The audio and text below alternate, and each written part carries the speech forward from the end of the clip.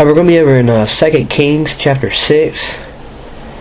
Going to talk about Elisha, about some of the miracles that he performed over there. And miracles are not from man. They're performed by men, but we know that miracles are of God. A miracle is an amazing or wonderful occurrence.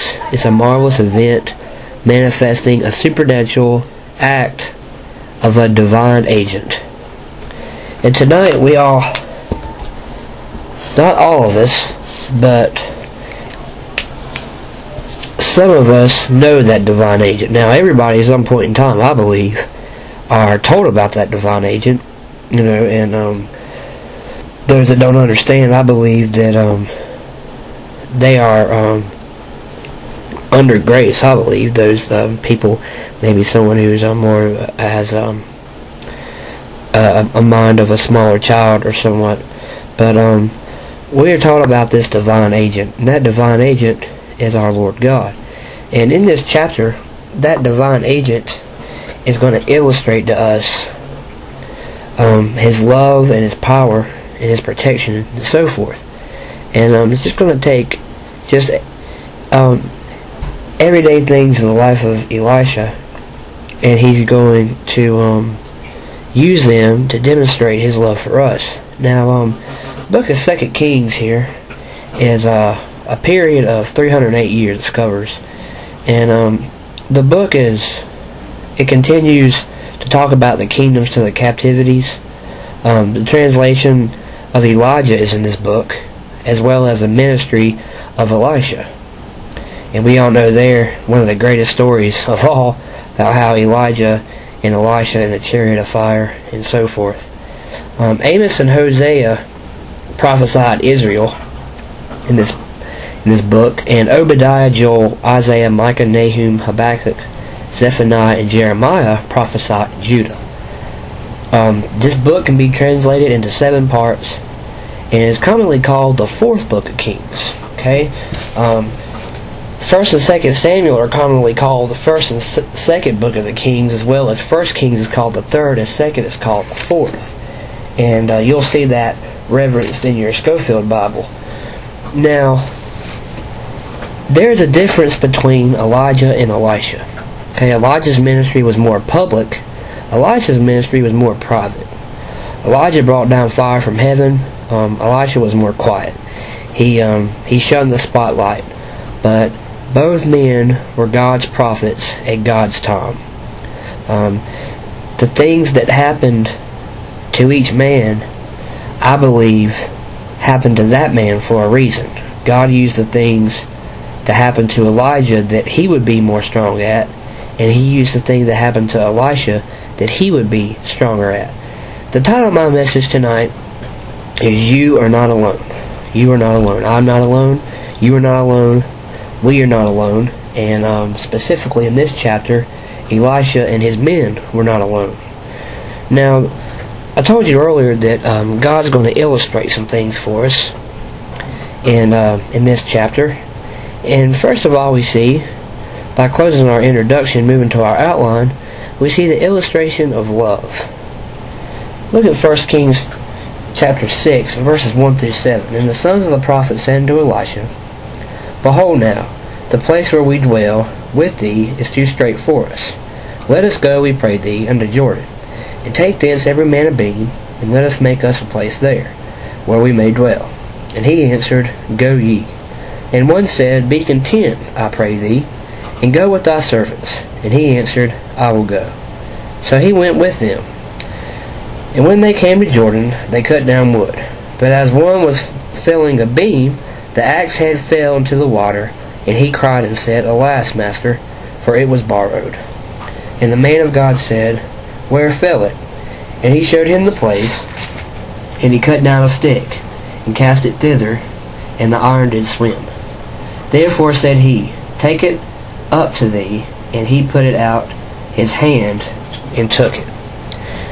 Now we see the illustration of love. Okay, how are they not alone in this passage? And how does this illustrate love? Well, first of all, we're going to look at the strong relationship between the teacher and the students here in the first 4 verses. Now, the miracle we're about to reveal really demonstrates the character of Elisha. Okay? What's going to happen here really shows you what kind of person Elisha really was. Now, a school. We know there's different parts of a school. Okay, there's different positions of a school. Well, one of the main important things of a school, and I'm sure you're going to agree with me on this, is a teacher. Okay, I have written down here, the school is only as strong as a teacher. Verse 1 it says, "And the sons of the prophet said unto Elisha, Behold, now the place where we dwell with thee is too strait for us." Elisha taught at a seminary, a theological seminary. That's what I'm in. I'm majoring in theology, and I go to Greensboro Bible Institute. That's where I go to school. And this here was the school of the prophets, and the school was growing, and they needed something bigger. And this tells you here, this shows you what kind of teacher Elisha was. It shows that he was very popular, that the school was starting to grow, that he was a very good teacher. And the teacher's character and ability to teach is a key factor in a school. When I'm in class, if I have a teacher that I just pretty much hold on to every word he says, and I'm so interested in not only what he teaches, but also kind of in him. It's like he's kind of like a role model, you know, the way he acts, even maybe the way he looks, the way he carries himself, the integrity he may have. It always helps when you have someone to look up to when he's your teacher. I teach little kids Taekwondo, and sometimes I gotta remind myself, hey, you know, I'm the only father figure some of these kids have. Some of those kids may not even have a dad at home, and the only time they actually have a dominant Christian male to look to, maybe, you know, with me.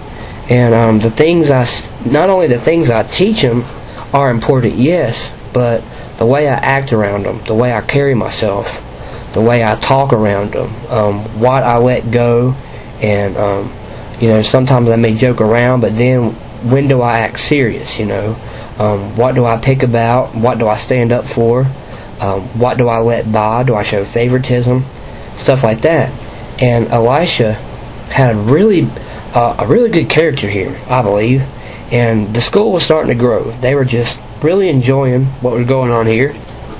And in verse 1, they said, "The place where we dwell with thee is too strait for us." You know, it was getting too small for them. It was starting to get crowded. You know, if you've ever been in a room where things start to grow, you know, more people start to come. You're like, you know, look, we're just going to have to take this outside, or we're just going to have to find somewhere else to go. There's getting to be too many people here. And Elisha was a strong teacher. He really was. He was just a real strong teacher. And we see that the students, not only they care about their teacher, not only was there not only is the school as strong as a teacher, but the students cared for their careers. Verse 2, "Let us go, we pray thee, unto Jordan, and take thence every man a beam, and let us make us a place there, where we may dwell. And he answered, Go ye." These guys really cared about what they were doing. It wasn't just a kind of idea where they're just going through the motions, you know, wake up, go to work, then, oh yeah, it's time to go to school, you know, sit in school, daydream, whatever, you know, memorize what you gotta do, pass your test, and then, you know, got a degree, may use it, may not, whatever, I can use it to fall back on. No, this was their life. These guys, every little thing was going to concern them. They loved what they were doing. They not only loved their teacher, not only did they love the Lord, but they loved what they were doing. You know, I talk to so many people about, you know, what I do, and they tell me about how it's hard for them to make a decision on what they want to do in school or major and so forth. Well, with me, I've known what I wanted to do ever since I was 12, 13 years old. The Lord called me to be a preacher, and not only do I love the Lord, and not only do I love the people I preach to, not only do I love the people I teach to as well, but I love to preach, and I love to teach. And I believe honestly, I believe the Lord's called me to do both, because I have such a desire in my heart to do that. And these guys were willing to do really much whatever it took, just, to make the experience better for them. Why be miserable? Why be all crammed up? They were looking to make improvements. They were looking to really expand what was going on here, and they were wanting to go to another building. And sometimes we kind of complain about certain things. Well, this place is too small, and the teacher blah blah blah, this that. No, well, this just goes back to my first point. The strong relationship between teacher and students. Elisha, such a good teacher that he continued, God's the one that puts that desire in someone's heart. But I believe personally that a good teacher is what helps that grow through the Lord. Only the Lord can plant that seed, and only He can make it grow. But I believe He uses godly teachers. And if you do your job as a teacher the way you're supposed to, then you'll see the fruits of your labor, and that'll be in young men and women through Christ. And not only were they growing spiritually, but they were growing physically. They're ready to go out there in the woods, chop down their own trees, and build them a new building. Praise God for that. How many Christians now would be willing to take time out of their busy schedule, go out in the woods and build a new church by hand with axes and saws and so forth? Not many, but they were very involved here. They cared for their careers, and then there was a strong bond between them. Verse 3, and one said, "Be content, I pray thee, and go with thy servants." And he answered, "I will go." This is just, if you're a teacher, if you teach children, teach adults, whatever it is, this is going to mean something to you. Because, when I first started teaching, it was just a job to me, in a way. But once I started teaching, the more I started teaching, the children I taught started to grow on me. And, when I first came to where I was when I was teaching Taekwondo, I use that as an example, because I've always been at this church, so, pretty much whoever I teach here, I'm going to be well acquainted with. But when I was teaching over at Taekwondo, when I first got a job there, I didn't know a lot of the kids because I had been absent for a long time, and then I'd been back for a little bit, and then he wanted me to work there full time. So I decided I'd work there, and I'd teach for him. And I didn't know a lot of the kids that were there. They wanted their old teacher, But the moment the new kids started to come, okay, those new kids started to join, they started to come. Well, I was their teacher then. When they thought about Taekwondo, the older kids, they thought about the teacher before me. But these new kids that just started, when they thought of Taekwondo, they thought of Mr. Carmichael. And I started to get a relationship with them. And not only did I see them grow physically as human beings, because a lot of them were just 4 or 5 years old when they started, but I also started to see them grow in maturity. And I started to see them grow in technique. They started to get good, and they started to get older and wiser. And now, just about every kid there, well, pretty much all the kids there are kids that I've just, taught from the ground up. And it's just kind of a blessing to see your hard work pay off like that. And Elisha here, he had a strong bond between his students.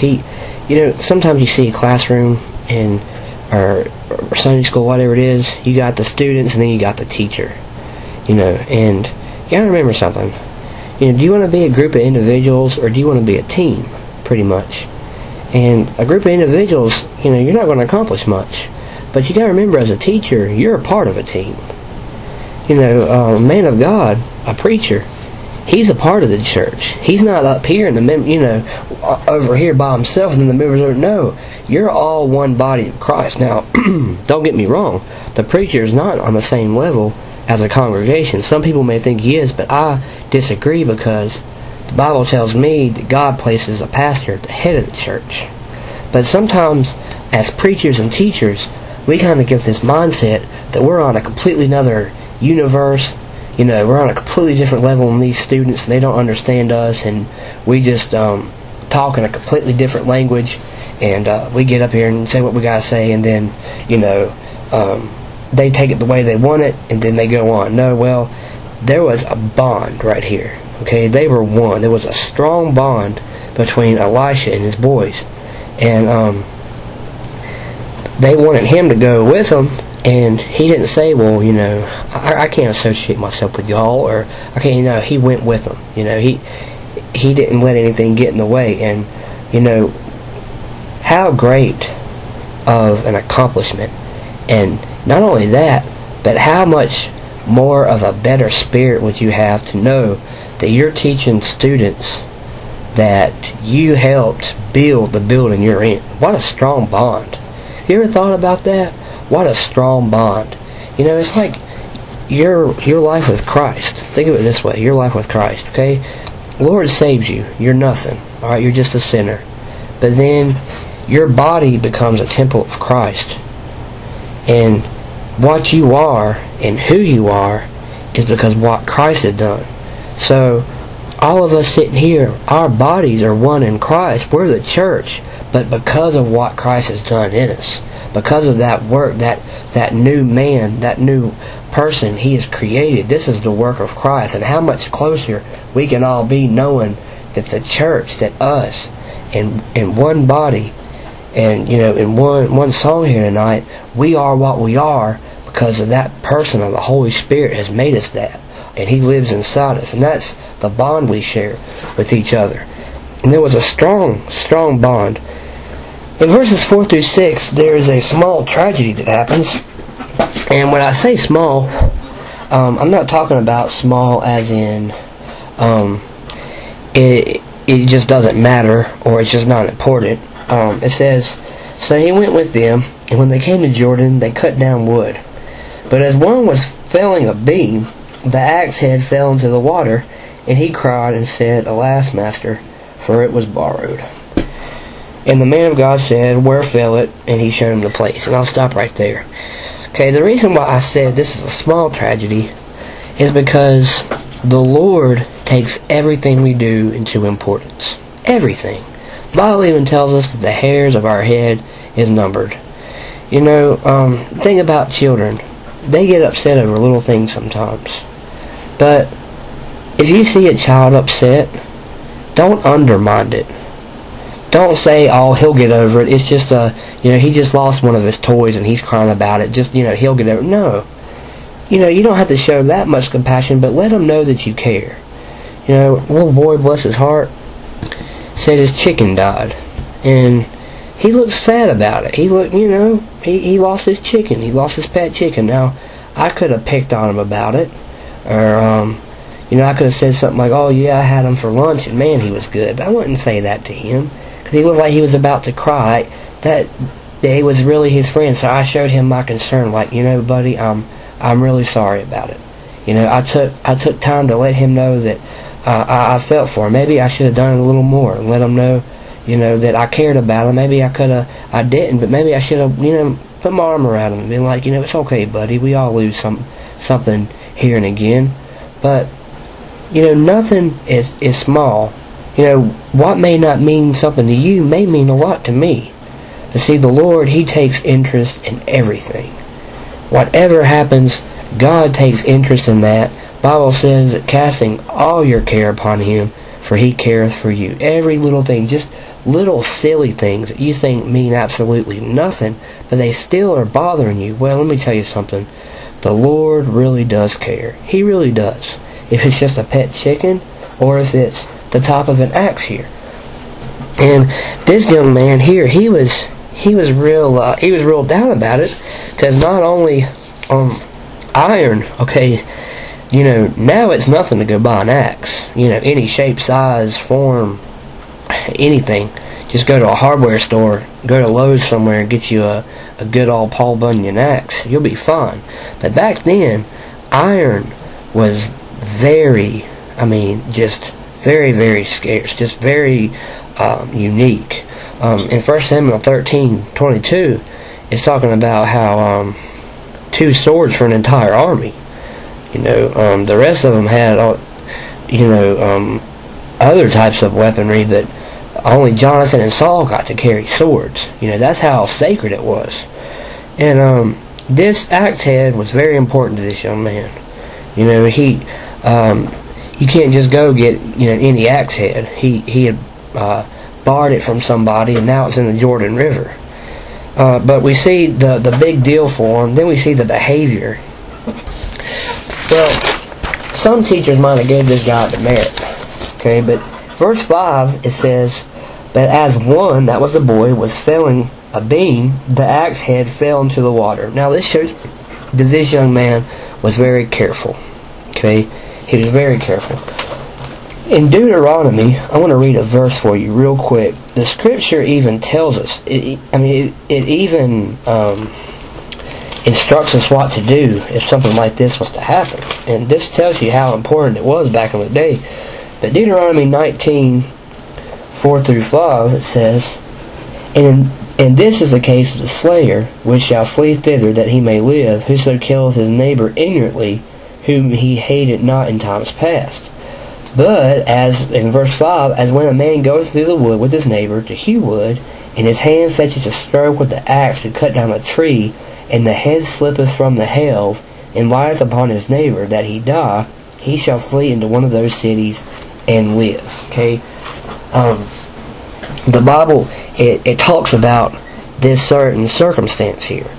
And this young man, just in case, if he would have hit somebody, he would have been fine. If he would have killed someone with that axe head, if it would have slipped off and killed somebody, he wouldn't have had to die as far as the law goes, because he was just hewing wood, he was just chopping a tree, and it would have been an accident. Well, this young fella here, he was very careful. Okay, notice that the axe fell in the water. The axe head fell in the water. The way he was standing, he wasn't standing in front of the other guys chopping down trees. Okay, he wasn't standing in front of Elisha, his teacher. He wasn't standing or somewhere where it had been harmful. He was standing probably just in case that would happen, it would go somewhere into a safe place. We see he was careful, and then we see he was caring. He was caring. He says, "Alas, master," or it says, "and he cried and said, Alas, master, for it was borrowed." Sometimes, we let somebody borrow something, that's the last we see of it. You let somebody borrow a pair of pliers, and the next thing you know, you don't see it anymore, right? You just, you don't know what happened to him. But this young man here, he was real concerned, because he was trying to keep a good testimony. Small stuff like that means a lot to somebody who really does care. Some people don't care, and if, hey, you ask for your axe head and you get mad, I'll just cuss you out over it, because I don't care. But not this young guy. Not him. He cared. He was concerned. And, also you gotta think, he had to borrow it. Not only does it show me he had a good testimony, because he was sad he lost something that was borrowed, but it also shows me that he really wanted to do the Lord's work. That where there's a will, there's a way, the old saying goes. And it showed me that this young man, he had a bond between his teacher, he had a bond with Elijah, and he was willing to do whatever it took. Go out there and build him a new school. And he didn't have an axe, so what did he do? Well, he went and borrowed an axe. He was chopping down, went in the water, and made him, he was sad over that. And Isaiah was real concerned. He didn't curse the boy for doing it. But in verse 6 it says, "And the man of God said, Where fell it?" Well, hey, Elisha, I thought he's supposed to be a prophet, I thought this guy, he's supposed to tell, he'd be able, he said, where did it go? Now, the Jordan River is very muddy, okay, and you couldn't just look in the water and see the axe head. You was like, oh man, where did it go? And it just shows to me that Isaiah, he was real concerned where it went. Sometimes when students come to us, or someone comes to us, instead of trying to resolve the problem and find a solution, sometimes teachers or preachers or overseers, whatever you want to call them, they just start to ramble. They start to lecture. Right? They just like to hear themselves talk. Instead of, putting yourself on the same level as that student and putting yourself, in his same situation and how you would want someone to react to you and comfort you and tell you that it's okay and try to help you out and give you, whatever. Sometimes they just lecture, young man, you shouldn't have been hitting the axe that hard, or maybe his name was, for example, Dean. Maybe his name was Dean, and he just like, oh, Dean, like real frustrated, like, what are you doing, son? Why'd you, now it's in the river and we can't get it. No, he didn't show frustration. He didn't, he was real concerned. He was just really said, where did it fall? Where fell it? Like, where did it go? And it was kind of a test in a way for this young guy. Because he saw exactly where it went. He was paying attention. It's not like he was, looking off somewhere where he didn't know. He saw exactly where he landed, and he said it landed over there. And he wasn't going to lie about it. He couldn't see where it went. He told Elisha exactly what happened. Elisha exactly what happened.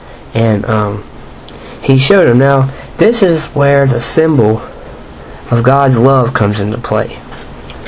In verse 6, it says, and he showed him a place, and he cut down a stick, and cast it in thither, and the iron did swim. Now, even the smaller things God can still use. Iron and steel ships set sail all, over the 7 seas. We all know that, but that's not a miracle, okay? Alright, but when an iron axe head comes up from the bottom of the muddy Jordan River and floats to the surface, then that's a miracle. If you don't think that's a miracle, then something is wrong with you. Now, us in this day and age, we've seen all kinds of things.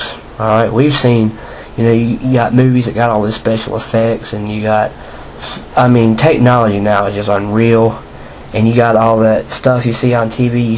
You see camera tricks, and you see magicians and stuff like that, where you see stuff unreal happening. So it doesn't even really look that unreal anymore.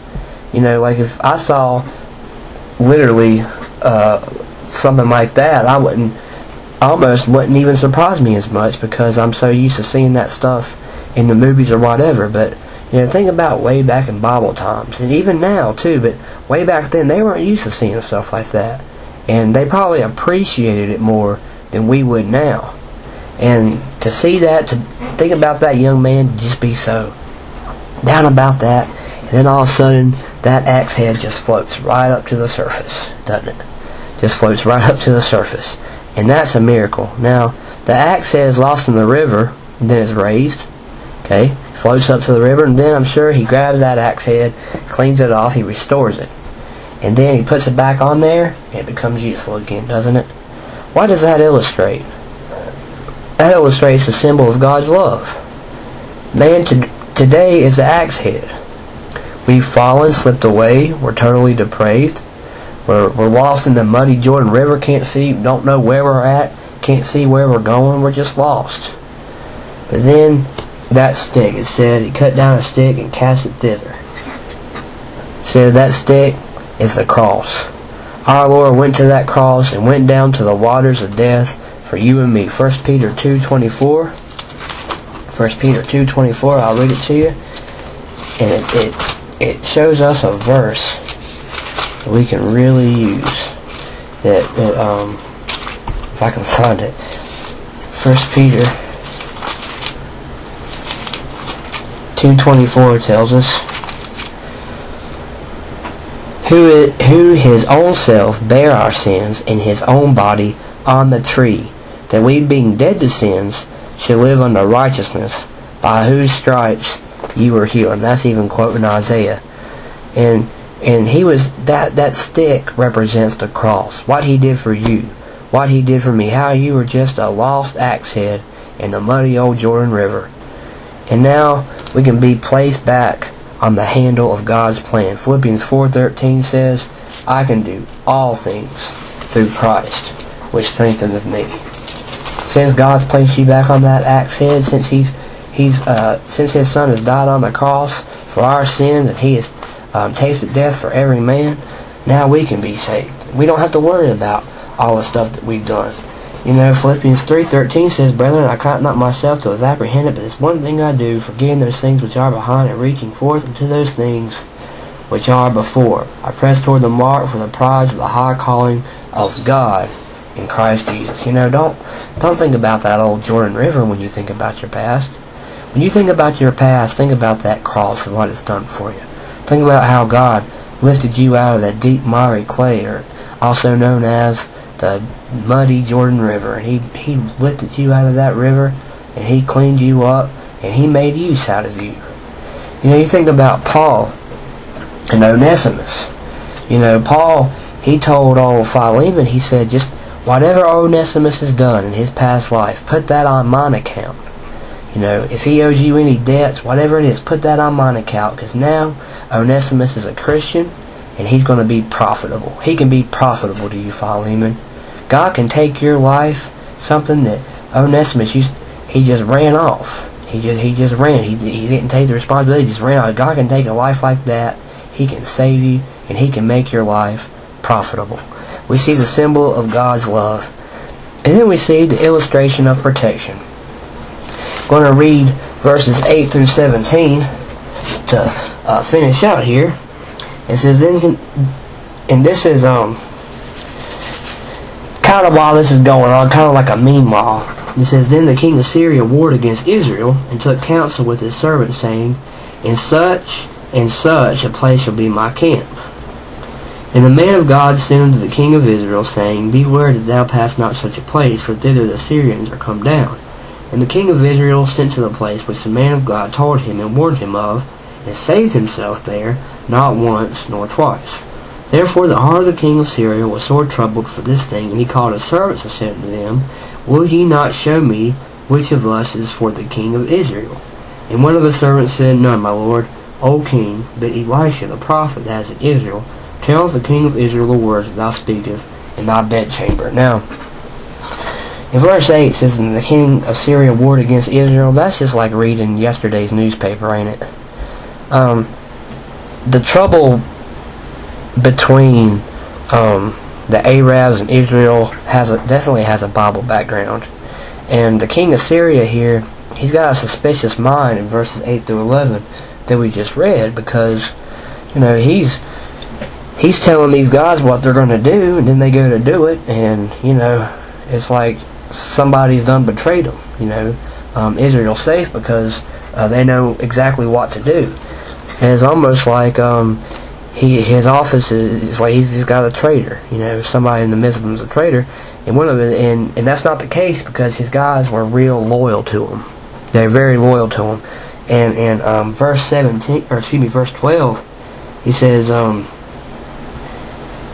but Elisha, Elisha's the one.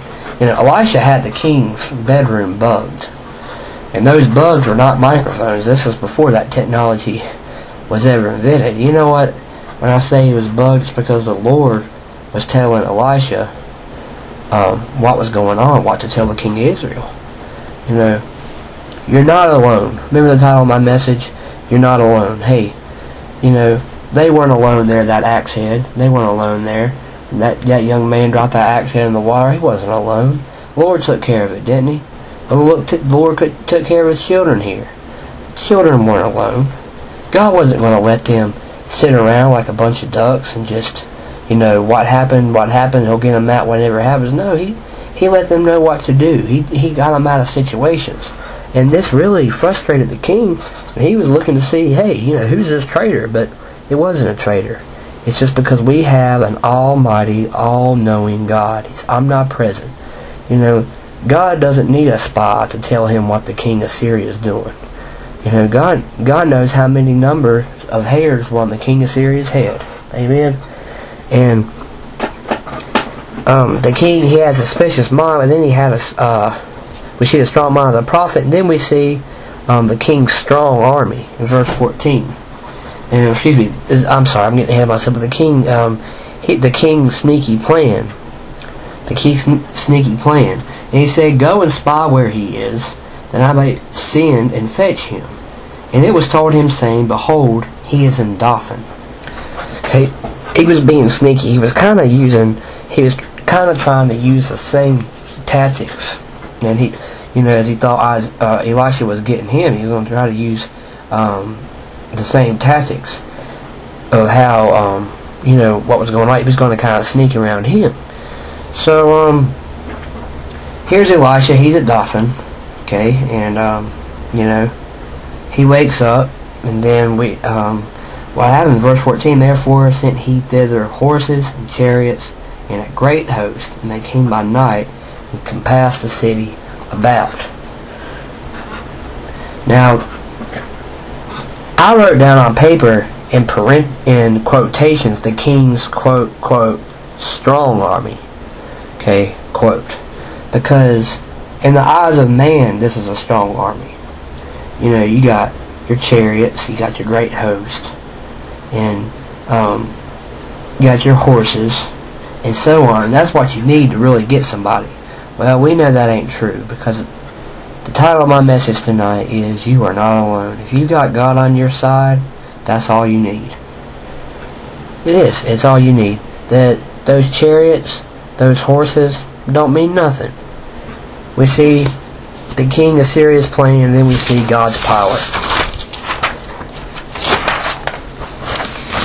We see the scared servant in verse 15.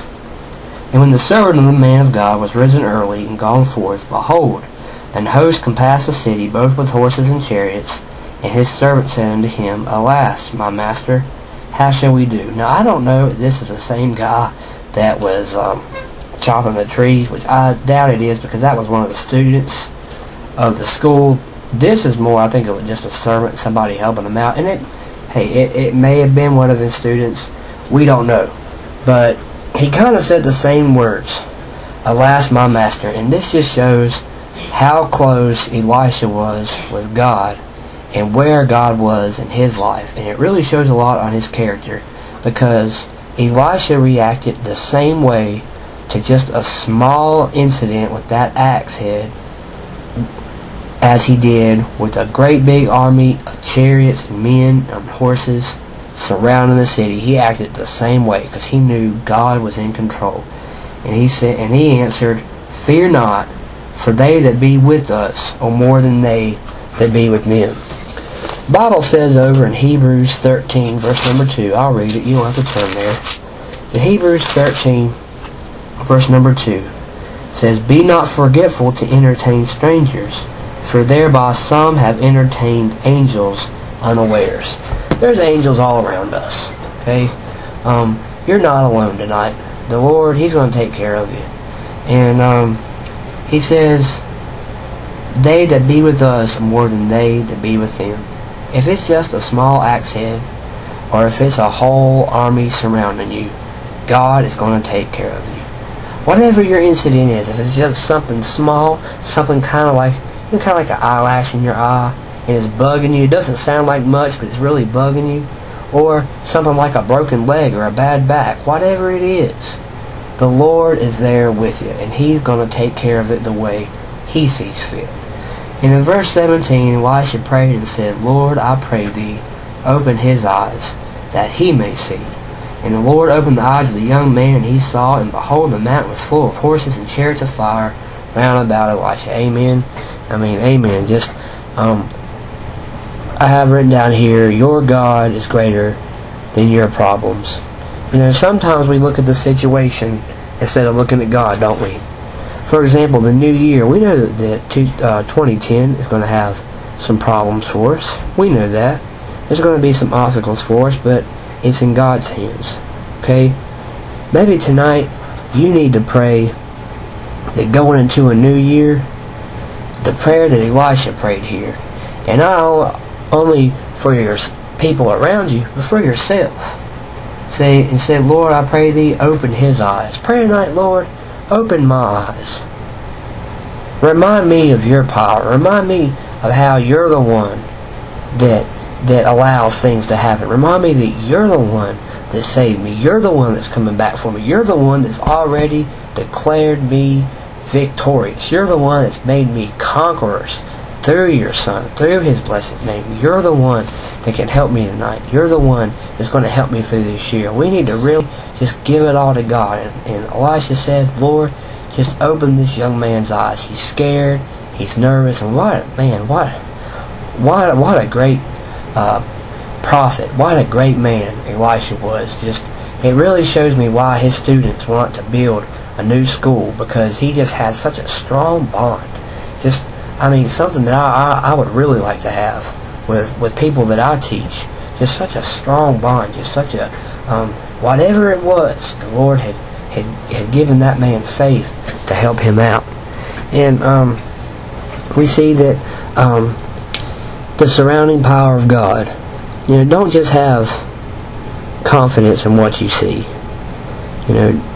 Have confidence in what you can't see. Have faith in God tonight. Not only is this an illustration of protection, but this is also an illustration of power, isn't it?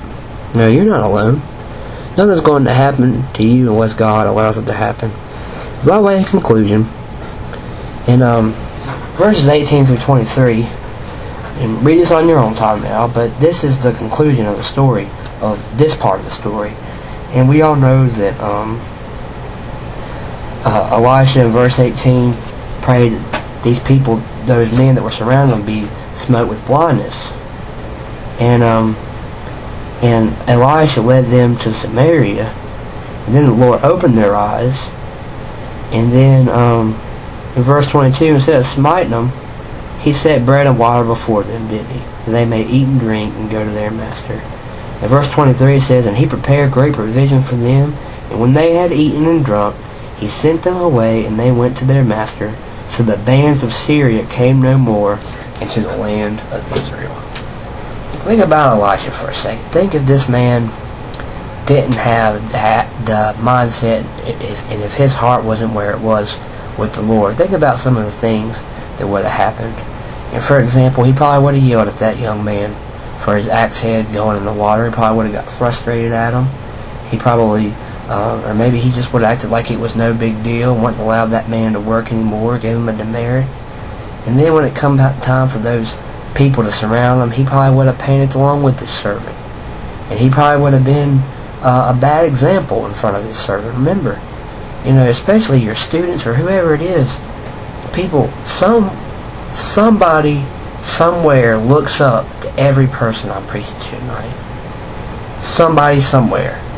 And if it's not now, it's been before in your life, or you're going to meet somebody. There's at least one person, I believe, that's going to kind of look up to somebody.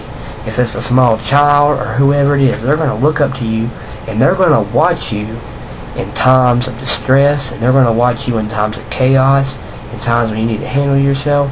And Elisha really handled himself, didn't he? And then he probably just would have went ahead and if God gave him that power to smite them blind and so forth, and then lead them to Samaria, and when their eyes were open, he could have just smote them, couldn't he? But he didn't. Elisha, he did what was right in the eyes of God. And tonight, Elisha, that young man swinging the axe, they weren't alone, were they? That servant and Elisha, when those men surrounded them, they weren't alone either, were they? Well, tonight we're closing a decade here, and I want you to think about all the things that have happened in 10 years, especially at this church. You've been in this church for 10 years like I have. You've seen a lot, and it's really an honor and a privilege to be able to preach the last message here at this church for this decade, from 2000 to 2009. And we've seen a lot happen in 10 years. And I want you to look back at instances from 2000 to 2009, okay? Look deep in your heart. And I want you to think about times where you were in trouble, where you were distressed. And just look back at that time. That whole time, you were not alone, were you? God got you through it, didn't He?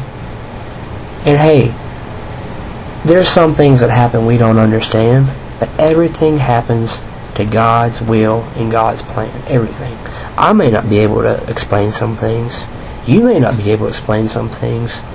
But everything happens for a reason and for a purpose.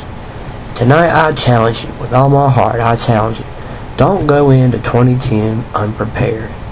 Know that as soon as you take that next step, it may be your last step, it may be one of many. But take that step knowing that you are not alone. Give it all over to God. Say, Lord, I want to serve you. I want to trust you. Pray that prayer Elisha prayed. Say, Lord, just open his eyes. Pray tonight, say, Lord, just open my eyes. Just give me the faith I need. Pray for the Lord to give you the faith you need. Dear Lord, with all my heart, dear God, I pray you'll just use this message, Lord. It's not about the time of it. It's not about how many amens I get, dear Lord. But it's how it impacts hearts, dear Lord. And if people can be changed, dear God, and just help them, Lord. Not only help them, Lord, help me with this message, Lord. Open my eyes, Lord.